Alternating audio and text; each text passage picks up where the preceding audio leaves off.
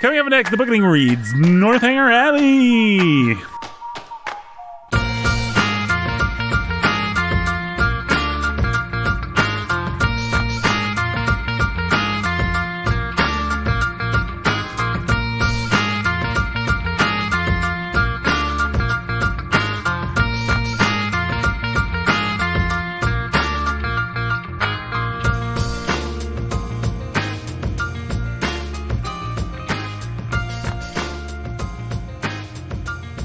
Hey, everybody. Welcome to the Bookening. My name is Nathan Alverson. I'm your host. He's humble and he's obedient. Oh, yeah. Oh, yeah. Oh, yeah. Oh, yeah. Hey, guess who else is here? Who? Hey, I'll introduce him out of order. It's Jake Menzel. Hey. He's a pastor. He's a master. He's not a disaster. He's a vision caster. He's got a blaster. Yeah. He's faster with that blaster. That's what makes me the master.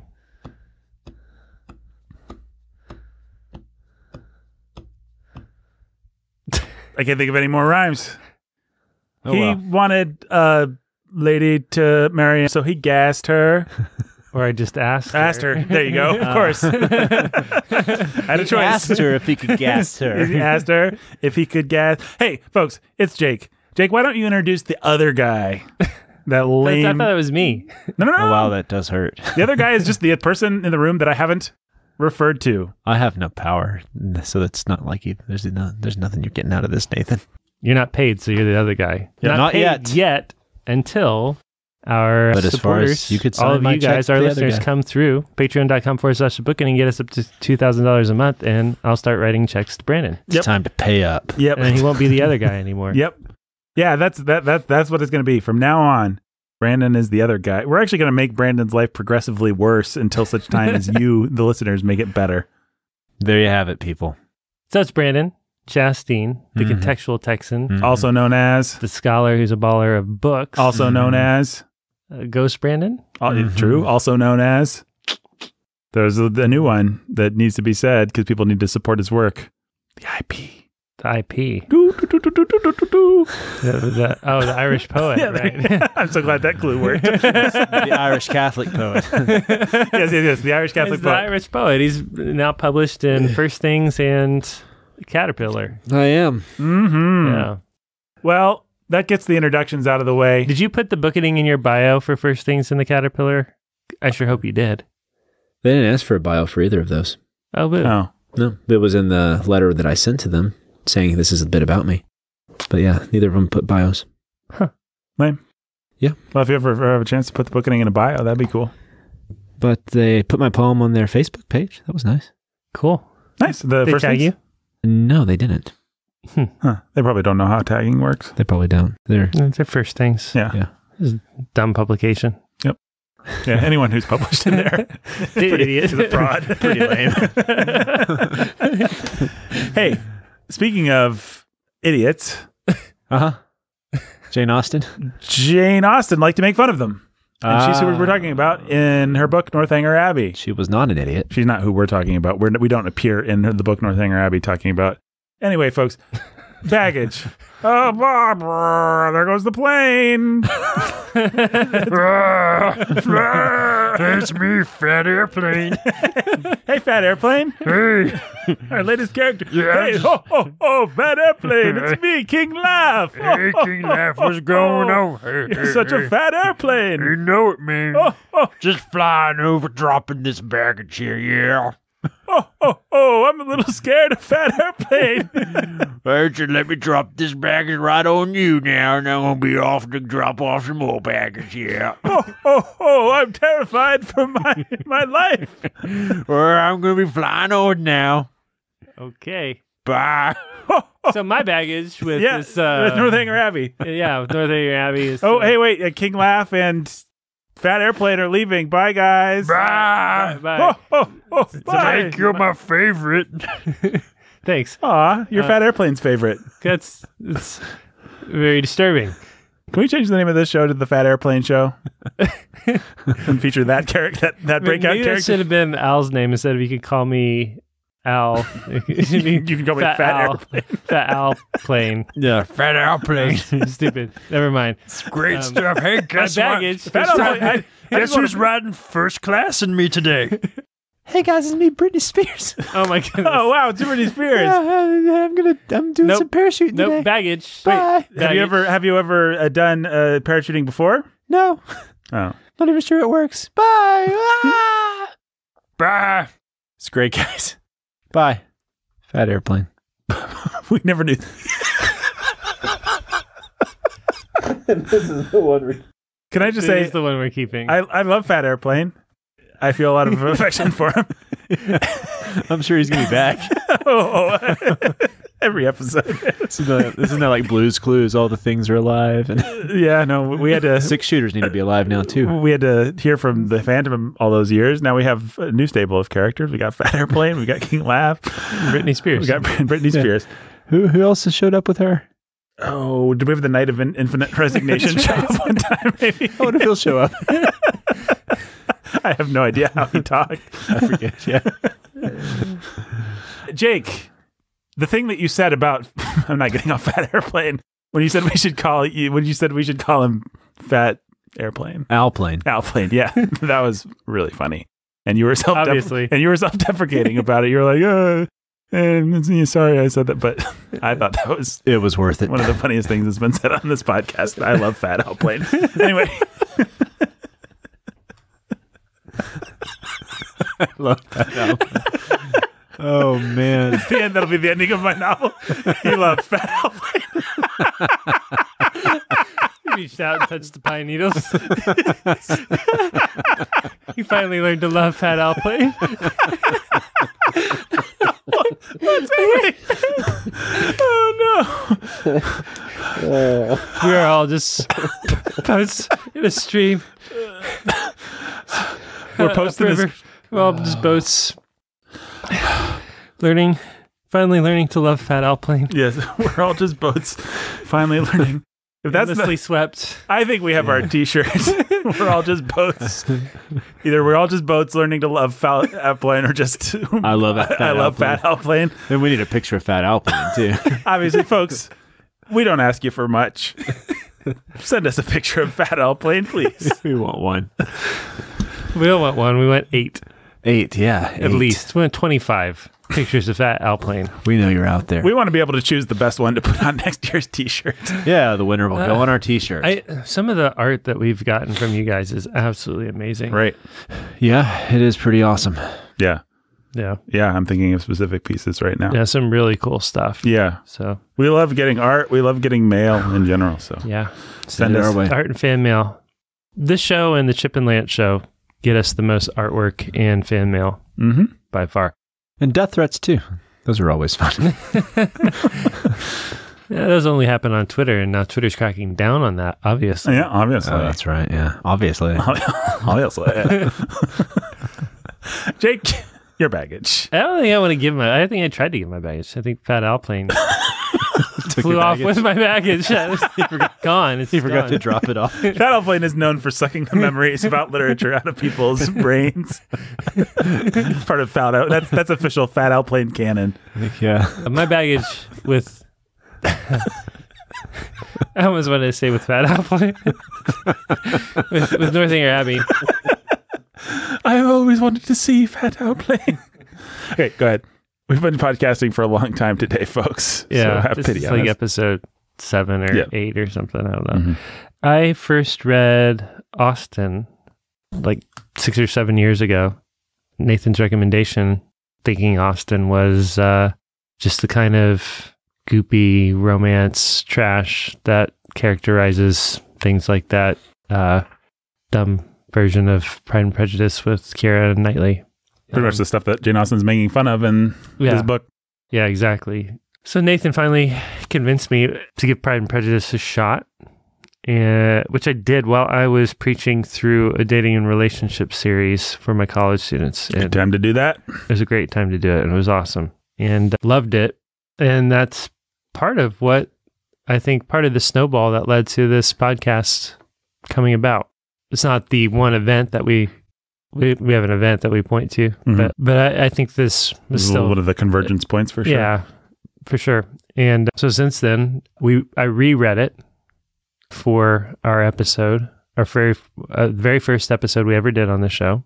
And then every other Austen novel since then has been a new experience for me. So I'd not read Northanger Abbey before now, just like I'd not read Emma or Mansfield Park or Sense and Sensibility or anything else prior to coming to the show, and have only grown in my appreciation and love for Austen. Although I think there's some that I'm always happy to come back to Austen, but there are some that are Abbey Road, and then there are some that are Beatles for Sale, or right, exactly. So it's all the Beatles, but so I was excited to come to Northanger Abbey, especially coming out of Dostoevsky, which is a different experience. It's the opposite experience of coming out of War and Peace. You come out of War and Peace into Austen, and suddenly Austen feels relatively thin and flat, which is not fair. But it's because Tolstoy is just the man. He's just on another plane. Not Fat Al plane. Not Fat Al plane. Just Not a on different that one. plane. Just a different plane. Yeah. Specifically not Fat Al plane, actually. So it's just whatever you read after something like War and Peace, it's going to be unfair unless you get some kind of palate cleanser in there. But coming out of the Brothers Karamazov is just like breath of fresh air. Yes. It's so nice to come to somebody who just is sensible and fun and funny and understands people way better than Dostoevsky does in one of her simplest novels. And so, first impression, it's cute, it's fun. Not her best work, but very readable and enjoyable. So, Brandon, your baggage. I don't have much baggage with this one. This is one of my blind spots with Austen, so this was my first time to read it. Nice. Yeah, this in Mansfield Park, so were my blind spots. Going into the Bookening. Going into the Bookening. So, and I enjoyed reading it. It was fun. I think it does rank, well, we'll talk, I guess, more about it on next episode. It's not like up towards my, it wouldn't make the top 3 of my favorite Jane Austen novels, but it's not bad. It's good. No, it might be number 6, maybe. Yeah, I mean, maybe not. Well, we'll debate this out now because we got another episode. Basically, folks, we're doing Northanger Abbey today. Next week, we're going to do an Austen recap where we talk about the best of Austen, the worst of Austen. Yeah. Anyway. But even for, I guess, with Jane Austen, even her weakest work is still great. Yeah. Yeah, it's like a bad Beatles album or a bad Shakespeare play or something like that. You're still in the hands of the master. Yeah, this was my second time reading this novel. I had read this one before and enjoyed it. I had read all of Austen. The only Austen that I think I hadn't read going into the Bookening experiment was Sense and Sensibility, weirdly enough. But now I have read all the Austen since I got Sense and Sensibility. Got that notch in my belt last year. And the Juvenilia, you've read that? I have read excerpts. I have not read all the Juvenilia. I have not read Lady Susan. I have read most of her letters. I'm an Austen fanboy. I'm a part of the Jane Austen Society, or an Austenite, or a Janeite. That's what Kipling called them, I think. So you can read that Rudyard Kipling story, The Janeites, folks, if you desire to read a Rudyard Kipling story. It's a pretty good one, I guess. Is he in favor of the Janeites? Well, he uses her as a symbol of old British society. And so all these kinds of old people, as I'm remembering this very faintly, it's been a while, but people who look longingly on the past are the Janeites. Okay. Which is one reason that people do read Jane Austen, is because they just want to live in that world. But that's never been why I think any of us like to read Jane Austen. Quite the opposite, actually. If you told me, you're going to read a book about carriages and balls and like Downtown Abbey, can't stand that thing. Bridgerton or whatever that's called, Bridgewater. Yeah, no interest in Bridgewater. Or more like Bilgewater. Yeah, more like Bilgewater. Oh, yeah. I don't know why I said, oh, yeah. Oh, yeah. I'm going home. Give me a shower in Bilgewater. Yeah. What? Why do you want to shower in Bilgewater? I don't know. Just keep Listen, any type of shower is going to be an improvement for Brandon. So just let him. That's true. Let him There go. are lots of flies.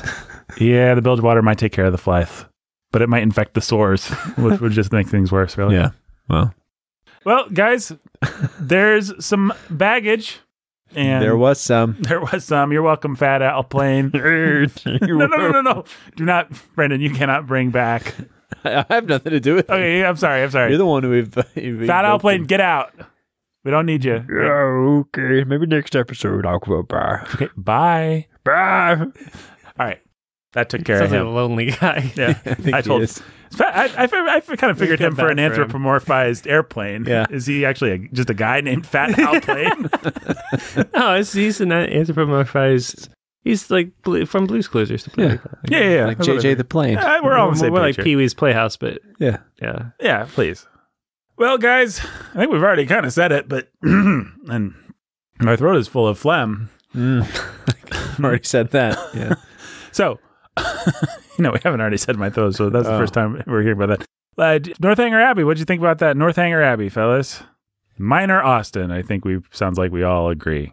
Yeah, it's cute and fun and funny, and it doesn't fail in any way except to deliver on any expectation for some great one-liners and some real character insight that she may have established in other novels. Right. Which, if you take it on its own terms, it's a nice, fun little novel. Yeah, and certainly if you're familiar with any of the Enjoyable. Gothic stuff, or even if you're not, And it is funny. it's a cute parody. Yeah. Yeah. When she's all worried in the room once she gets to Northanger Abbey, That's great. that stuff's pretty funny. When she finds the laundry list. And, Well, in it, Yeah. what's so fun about that is Austen, I think, ended up successfully creating more suspense for me than one of those Gothic novels would. Like, it's the first time I have been tempted, and not just tempted, fell into temptation to spoil the novel for myself. Because I felt is she really going to blow this for herself? Oh, the scene where she's investigating the mother's room is excruciating. Yeah. Is she really going to lose this guy? Is she going to lose Henry? Is she going to lose? Is she going to blow this all up by being such an idiot? I need to figure out what's going to happen. I remembered that they ended up together because I'd read it before, but when she's snooping around in that room, first of all, I had this vague idea in my head. She might get caught. And this helped. Yeah. This really did help with the tension. I had this vague idea in my head that somebody in this room on some episode at one point or another said that Catherine's the one Austen heroine to not have a happy ending or to get what she deserves or something like that in my head. And I don't know if it's a false memory or what. Yeah, I'm not sure why we would have said that, but It's got to be some kind of false memory or something that was from a different novel that I just imported to Northanger Abbey. But I had this fear or thought in my head that maybe somebody at some point had spoiled that she actually blows it and Austen gives her a bad ending. man, that would be so depressing if that's where this novel went. It would have been depressing. And I got really uptight about it for that reason. I was like really concerned. And so You were surprised. But I mean, it provides that tension. once I spoiled it for myself, I was Yeah, like, of course that's what of she course did. that's what she would do. That's the Jane Austen that I know, and I'm glad. But still, like, Well, a couple things she there. created that tension. Great about the tension. She does build it, like that moment where he catches her on the staircase. Yeah, that's That's Yeah. because you don't know what he's going to do, but she Yeah. also uses it to help. He kind of blows it off. Exactly. That's what I was going to say. She uses it to kind of help you like him better. Yeah. Because even though he's one of her more kind of sardonic, witty Yeah. heroes. Yeah, he's a bit of an outlier in terms of her heroes. Well, Yeah, because Part he's of always it- he's a little bit of a Willoughby. He's kind of playing along and having a little bit of fun. yeah, he almost talks also- more like one of her villains.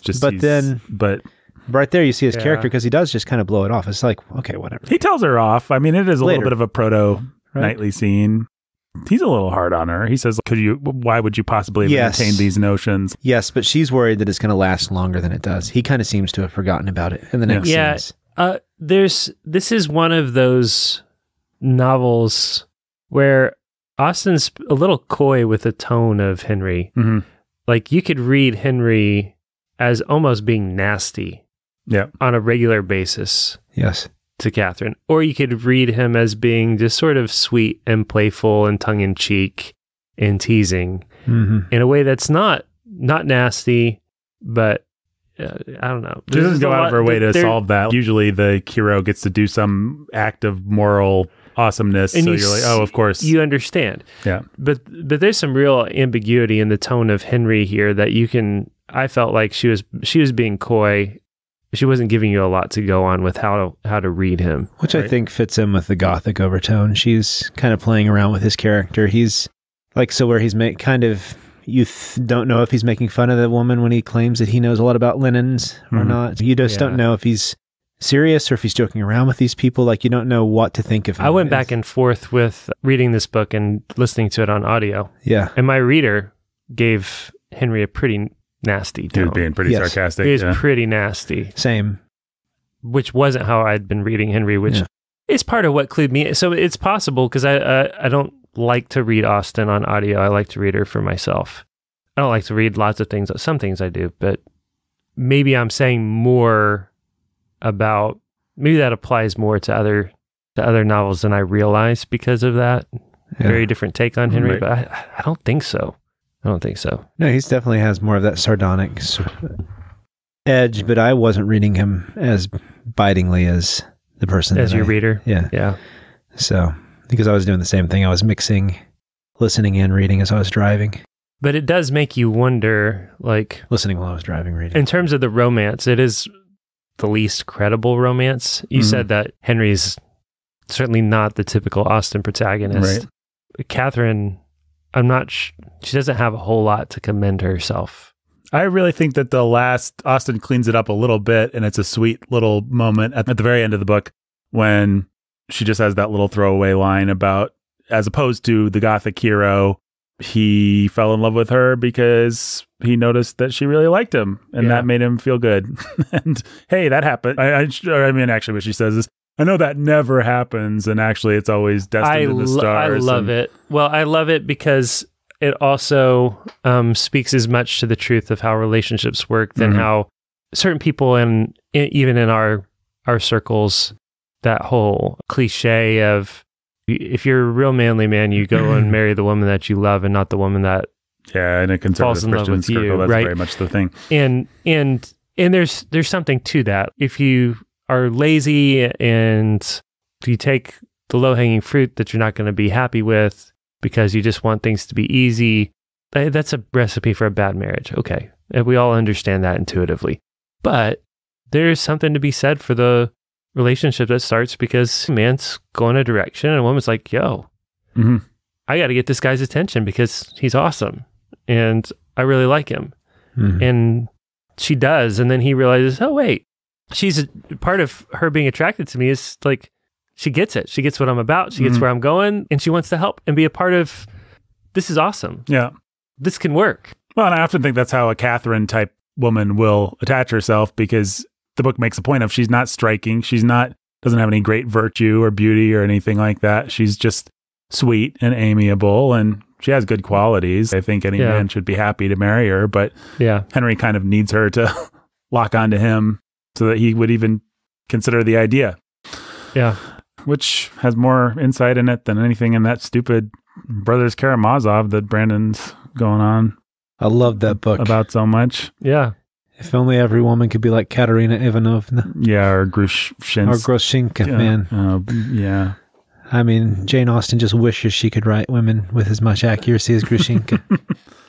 Well, what I like about this book, I think, is, I mean, I like several things, but I just really have grown over the years, I think, more and more to appreciate the fact about Austen that she does not flatter you, the reader, by proxy. She does not generally write a protagonist in such a way that you can say, oh, I would be like that protagonist, and therefore I would be great. I realize some people read Elizabeth Bennet that way, but I don't think that that's how she's written. It's certainly not how Emma's written. It's certainly not how most of these characters, the persuasion chick, I don't even remember what her name is.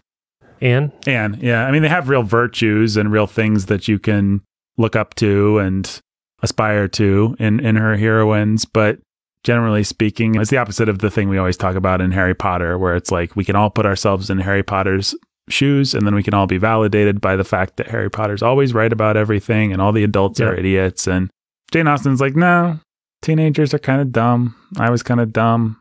You're kind of dumb. You'd probably. Yep, they need to be protected by wise fathers and mothers and aunts and uncles. And when they're not, they do stupid things. And sometimes they learn their lessons quickly, and sometimes they go off and marry Wickhams or Willoughbys or Willoughby or whatever. And these things are rarely as romantic, but often can be much better than your stupid romance novels. Right. Well, and I don't know. Some of what I'm bringing to this is just I just ended to move to Evansville to church plant with Jake. I just ended my time of being a helper at our old church's youth group. And I think that's a lot of the lens that I'm seeing it through reading the book this particular time. It's, I recognize this girl because she's kind of flighty and dumb. And actually, to be honest, that's maybe every once in a while you meet an Elizabeth Bennet in the youth group, but mostly they're flighty and dumb. You're definitely going to have some Emmas. We all know there's going to be an Emma or two. Yeah. And maybe you'd probably be some Fannies sitting in the corner. Yeah. But actually, what you meet a lot of is this girl. She's sweet.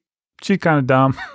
Just naive. She's naive. Yeah. Sorry. Yeah. I'm speaking crassly, folks. What Not I mean about is intelligence. She's unformed. She doesn't have experience. Mm-hmm. She's naive. She sort of needs to. When she gets a little experience, she's going to feel really dumb about the places where she's been naive, and that's the normal process we all walk through. Right. And it's sweet a lot of times to watch. Those people sometimes don't end up well, but more often than not, in a good context with good authority around and stuff, God is kind, and that person makes their mistakes, and they find their Henry Tilney of a varying degree of quality, and they get married, and it's just fine. And God smiles on us through our dumbness and our naivete. And I like that. Jane Austen, I think, better than almost any author, for being someone who can be as acerbic and nasty and cutting about human nature, she feels pretty generous in her view of God's sovereignty. This is actually a pretty kind universe where you can be naive and there are protections in place. And yes, there are Isabella Thorpes and John Thorpes and General Tilneys. There are nasty people out there and people who want to take advantage, but as often as not, the universe smiles and these things do actually work out, simply not because anybody really deserves it or is all that great, but because God is kind. Yeah. John Thorpe has to be a take on some Anne Radcliffe hero, right? Oh, the boorish. I'm sure the boorish he is, guy who's going to force the girl to go on the wild carriage rides and manipulate his way into... Yeah, and she's just showing what that would actually do. She's supposed to fall in love with his boorish ways and it's a little bit like roguish and whatever, and instead he's actually just a bore. Yeah, a bore. Yeah, that's the word I was definitely looking for. It's what Lewis says about in his preface to Paradise Lost about Satan. He says everybody says this character is so well evoked and everything, but would you actually want to hang out with them? He seems like this brooding, Byronic force of evil, but it wouldn't actually be that much fun to be with this guy. Yeah. And that's always how those, like a Rochester. Exactly. It would Rochester's who I'm sure you were thinking. Yeah. Exactly who I was thinking. Like of. Rochester is a narcissistic jerkwad, for lack of the word that I can't say on the podcast. And he's no fun to work for. No. A Jane Eyre of any sense. You would not want to be a servant in that house. No. You would not feel good about, do you want to be one of his kids? Like, come on. No, you don't want to be the neglected little French girl. You don't want to be one of the staff. No. Certainly don't want to be his first wife. Yeah. Well, yeah. So, and that sort of selfish, narcissistic, brooding thing is romanticized in books like that. Right. And and has successors all the way down to Edward Cullen and Kylo Ren and what's the Christian Grey and Oh well, yeah. Yeah. So, I was thinking this is a pretty good mockery of Rochester right here in Thorpe. Mm-hmm. Yeah. Or that type. Yeah, absolutely. Other deep insights into Northanger Abbey. I don't know that we're going to get that much conversation out of this one. There's not a whole lot. There's not a whole lot. Can I read a couple of my favorite parts? Please. One of the best things is when she quotes some of this poetry here at the beginning. I don't know if you remember this. Oh, yeah. But from 15 to 17, she was in training for a heroine. She read all such works as heroines must read to supply They memorize with those quotations which are so serviceable and so soothing in the vicissitudes of their eventful lives. Which is funny because in a lot of Victorian novels, everybody knows all these poetic quotes, and she's kind of poking fun at that. Who actually has these things just memorized and ready to go at a moment's notice. And she's saying that here, that some people do it on purpose so that they'll just have them ready to say. So far, her improvement was sufficient, and many other points she came on exceedingly well. For though she could not write sonnets, she brought herself to read them, and though there seemed no chance of her throwing a whole party into raptures by a prelude on the pianoforte, of her own composition, she could listen to other people's performance with very little fatigue. With very little fatigue. Yeah, so you get stuff like that. It's pretty fun. Mm-hmm. And then the other thing I love here is when she brings up novels. So, yes, novels, for I will not adopt that ungenerous and politic custom, so common with novel writers, of degrading by their contemptuous censure the very performances to the number of which they are themselves adding, joining with their greatest enemies in bestowing the harshest epithets on such works, and scarcely ever permitting them to be read by their own heroine, who, if she accidentally take up a novel, is sure to turn over its insipid pages with disgust. Alas, if the heroine of one novel be not patronized by the heroine of another, from whom can she expect protection and regard? I cannot approve of it. Let us leave it to the reviewers to abuse such effusions of fancy at their leisure, and over every new novel to talk in threadbare strains of the trash with which the press now groans. Let us not desert one another. We are an injured body. Although our productions have afforded more extensive and unaffected pleasure than those of any other literary corporation in the world, no species of composition has been so much decried. From pride, ignorance, or fashion, our foes are almost as many as our readers. Right. So from pride, ignorance, or fashion, our foes are almost as many as our readers. And while the abilities of the 900th abridger of the history of England, or of the man who collects and publishes in a volume some dozen lines of Milton, Pope, and Prior, with a paper from the Spectator and a chapter from Sterne, are eulogized by 1,000 pens, there seems almost a general wish of decrying the capacity and undervaluing the labor of the novelist, and of slighting the performances which have only genius, wit, and taste to recommend them. I am no novel reader. I seldom look into novels. Do not imagine that I often read novels. It is really very well for a novel. Such is the common cant. And what are you reading, miss? Oh, it is only a novel, replies the young lady, while she lays down her book with affected indifference or momentary shame.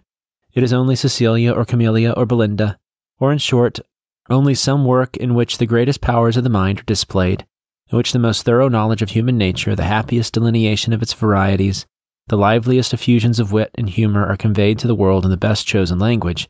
Now, had the same lady been engaged with a volume of The Spectator, as was like their New Yorker at the time, without the short stories, instead of such a work, how proudly would she have produced the book and told its name, though the chances must be against her being occupied by any part of the voluminous publication, of which either the matter or manner would not disgust a young person of taste, the substance of its papers so often consisting in the statement of improbable circumstances, unnatural characters, and topics of conversation, which no longer concern anyone living, and their language, too, frequently so coarse as to give no very favorable idea of the age that could endure it. Anyways, I like that. That's her defense of the novel and what she's doing with her craft, and I think it's pretty great. And also some choice words for The Spectator. Yep. Yeah. So, I mean, a couple of reasons I like that. One, it's fun to see her stop, and she has some fun with it, too. She also lets Moreland be a little silly with her taste for novels, and so she knows that there's a bad side to it. She has Thorpe say these exact same things to her, right, with novels, like he doesn't really read them. Right.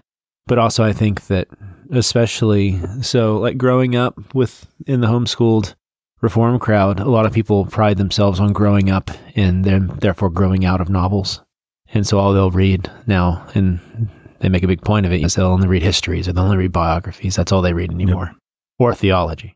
And Austen makes a pretty good case as to why that's kind of a silly reason to throw out fiction too, because in it are collected. We've talked a lot about good insights into character. You can learn a lot about reading and understanding people from good novelists.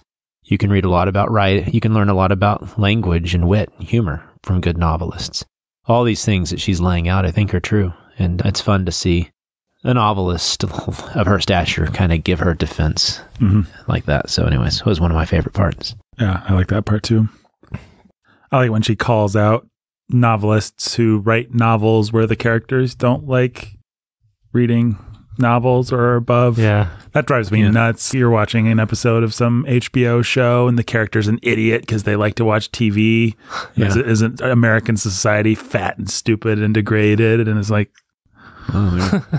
It's a TV show. Fat person watching your show, like Yeah. Spielberg did it in. oh yeah, we talked a lot about that on the Poltergeist episode. Poltergeist, yeah. Well, Spielberg One of the always reasons that Dad stinks is because Dad sits around and watches TV. Yeah, that whole movie is Falls like asleep watching TV. this dumb consumerist society where businessmen just want to sell you stuff. And like, Steven Spielberg, you invented that society, dude. Come on. How long will the workers keep building them new ones?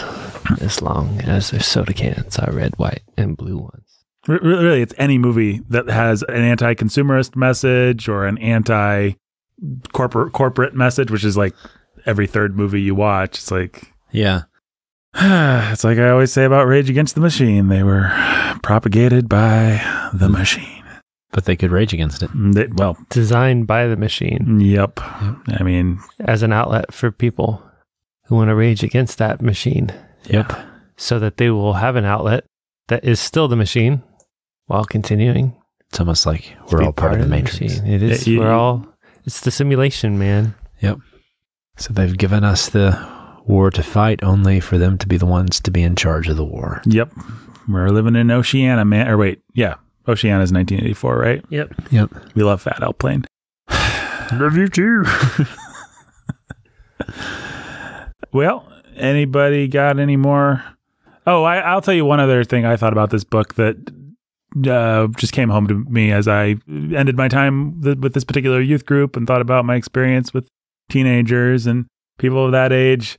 It might be tempting for somebody to read this novel and think that Catherine Morland's naive obsession with these Gothic novels and her basing her life on them is somehow phony or exaggerated. Or Oh, please. But please, every one of these kids is building their life around some illusion that Hollywood feeds them. Yeah, I mean, in the 90s, it was your sitcoms, right? Your sitcoms defined the way that you talked, the way that you dressed, the way that you tried to interact with your friends. And deeper than that, the way that you thought that social structure, that authority, that hierarchy, that sexual politics worked. Yep. You just learned that from TV. Conformed it. You conformed your friend group to Friends or to Seinfeld or to something like that. Saved by the Bell. Saved by the Bell if you were younger. Mm-hmm. Fresh Prince.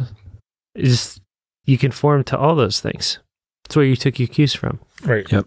That's right. And if you want to go a little bit deeper, I mean, how many kids that you live as if they know they're not so gauche as to say, if I believe in myself, I'll get exactly what I want. But that's what they believe. And they believe that because the Walt Disney Corporation has been telling them since they were a little child. They deserve it. It's owed to them. You deserve it. And so they just live as if things are owed to them. They don't work.